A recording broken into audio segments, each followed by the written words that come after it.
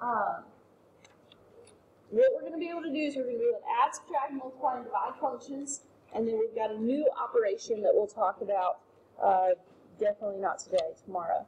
Okay, let's look at number 5. We're adding h and g, but then we've got this x minus 2 thing going on. Okay, this is the same thing. This is like a combination of number 1 and number 3.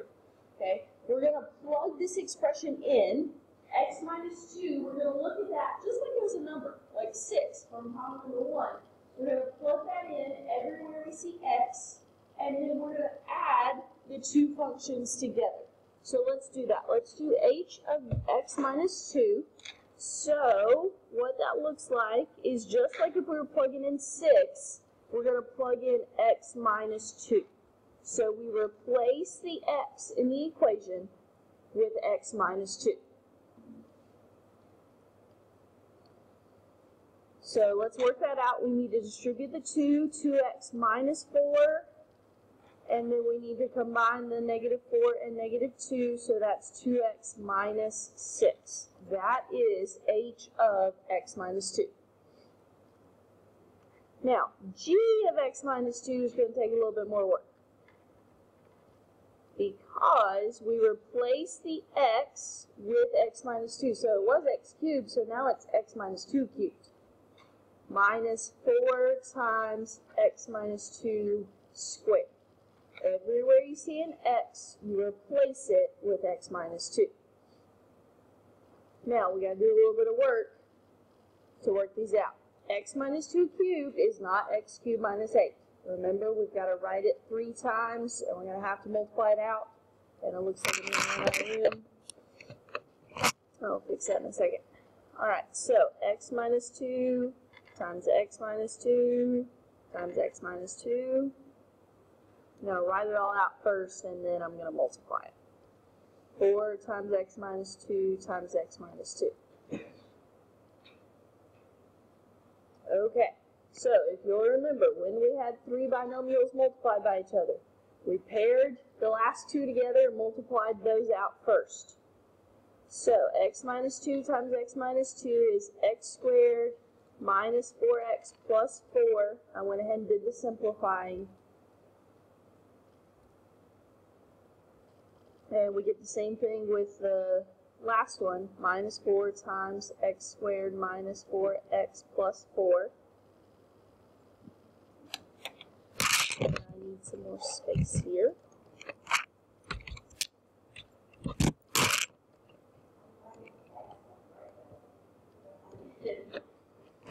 Okay, now we've got to distribute the x to everything. So x times x squared is x cubed. X times negative 4x is negative 4x squared. X times 4 is 4x. Then we distribute the negative 2 to everything. Minus 2x squared. Negative 2 times negative 4x is positive 8x. Negative 2 times positive 4 is negative 8. I promise not all of them are going to be this intense, okay? And we've got to distribute the negative 4 to everything. Minus 4x squared plus 16x minus 16. Alright, we're in the home stretch. We've got to combine like terms. X cubed. I don't see any more of those. So we just got x cubed. X squared. So we've got a negative 4x squared and negative 2x squared. That gives us negative 6x squared. And another negative 4x squared. So that's negative 10x squared. Put our x's together. 4 plus 8 is 12, plus 16 is 28. And then we've got constants, negative 8 and negative 16 is negative 24. Alright, so that was a little intense, but manageable. Break it down a piece at a time. Let's look at number 6. Number 6 isn't quite as bad, okay? I prefer to write, I don't like this notation, but I don't know if they're going to put it on the final exam. I really don't think so, but I don't want there to be any surprises. So I want you to realize that that is g of a squared minus f of a squared. Okay, that's what that notation right there truly means. So, in our equation, everywhere we see a, we're going to replace it with a squared. So g of a squared is 2 times a squared plus 4. I'm replacing the a with a squared, just like I would replace it with a number. Now, we got to be careful with this minus sign. Anytime you see a minus between two functions, you need to follow it with a parenthesis, because we're going to have to distribute that negative.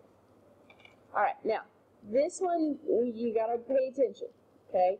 I'm replacing the a with a squared, but it already had a squared on it. So that's a squared squared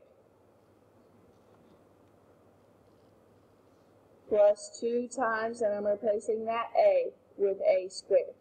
I think it helps when you replace these things to put parentheses around them, just to show yourself that I've replaced that variable with this other expression. Okay, so 2 times a squared is just 2a squared, and then the plus 4 comes down. Okay, a squared squared, power raised to a power we multiply. So a squared squared is a to the 4th, and there's a minus in front of it. And then we've got 2a squared there on the end, but we've got to distribute that negative there, so it's minus 2a squared. So my 2a squares cancel, because I got 2a squared minus 2a squared. Those are gone. And let's write it in standard form, so that's negative a to the 4th plus 4.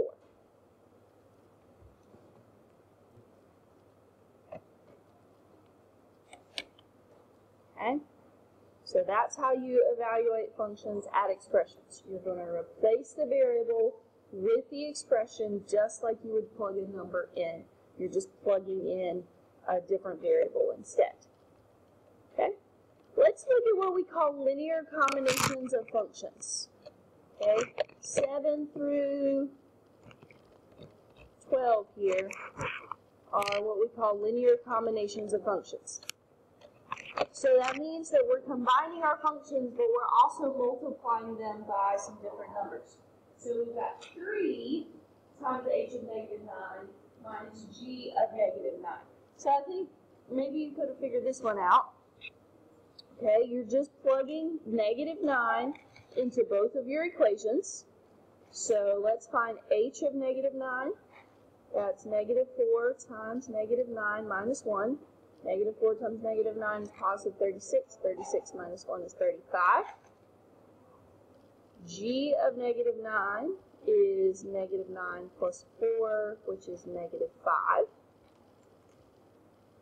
And then let's do the linear combination of that. It's 3 times my h answer, so 3 times 35, minus my g answer, minus negative 5. Well, subtracting a negative, same as adding a positive. Let's see here. 3 times 35 is 105. Plus 5, so that's 110.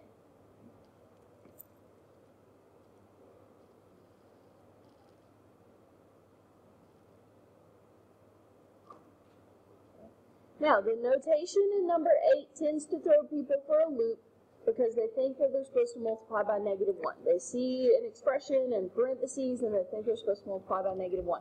So I really encourage you to rewrite that notation.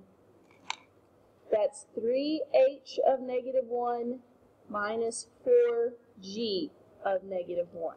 Okay? Go ahead and rewrite that so you don't think you're multiplying by negative 1, but that it's very clear that you're plugging in negative 1. Okay? You're supposed to plug negative 1 into your functions here. Okay? So, I'm going to handle this just like I did number 7. I'm going to find h of negative 1 first, and g of negative 1, and then I'm going to do the combination part. H of negative 1 cubed minus 5 times negative 1. Well, that's negative 1 plus 5, which is 4. And you can totally rely on your calculator for this. just doing it by hand. G of -1, 2 times -1 plus 5, that's -2 plus 5, which is 3. So, now I'm going to do the combination part. 3 times my H answer, 3 times 4, minus 4 times my G answer, 3, so 12 minus 12, 0.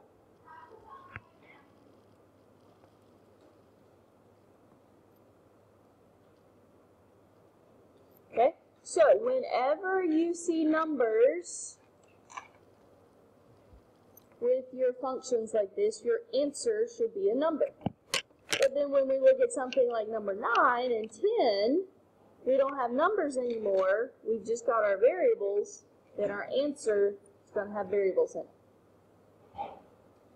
So for number 9, we multiply our entire f function by 2, and we subtract. Remember I said if you see that subtraction sign, you need to put the function in parentheses following it. Okay, so we've got 2 times n minus 5 minus 4n plus 4 in parentheses. So distribute the 2, 2n minus 10, distribute that negative, minus 4n minus 4. Combine like terms. 2n minus 4n, negative 2n, negative 10 minus 4, negative 14. So these problems look really intimidating, but they're really not that bad. Okay, they look really, really intimidating, but they're really actually not that bad. 2f minus g of t, so 2f of t minus g of t. Okay, I prefer that notation, but I don't know what you may or may not see on the exam, so I just don't want it to be a surprise. 2 times my f function, t plus 5, minus parentheses, my g function. That's what trips most people up. They don't distribute the negative. Distribute the 2, 2t plus 10, distribute the negative, minus t squared minus 2t, combine like terms, and write it in standard form. So my negative t squared comes first, 2t minus 2t, those go away, and then we've got plus 10 on the end.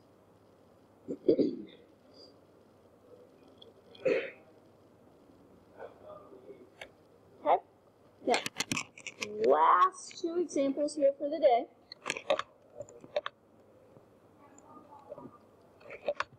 We're going to put them together, just like we did with the other stuff, okay? Linear combination, add an expression.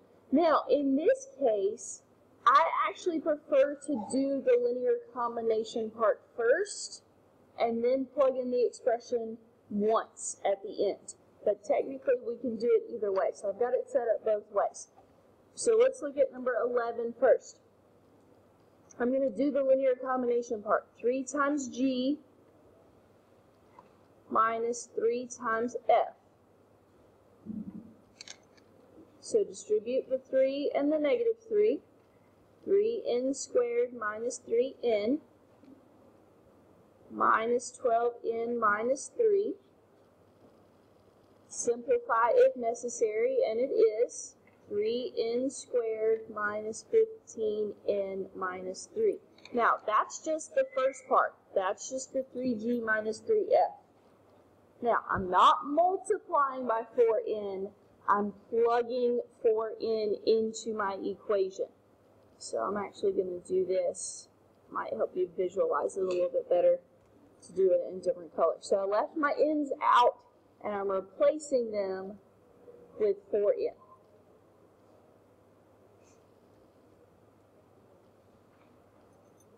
And then we need to simplify. We've got to square the 4 and the n. So that's 3 times 16n squared.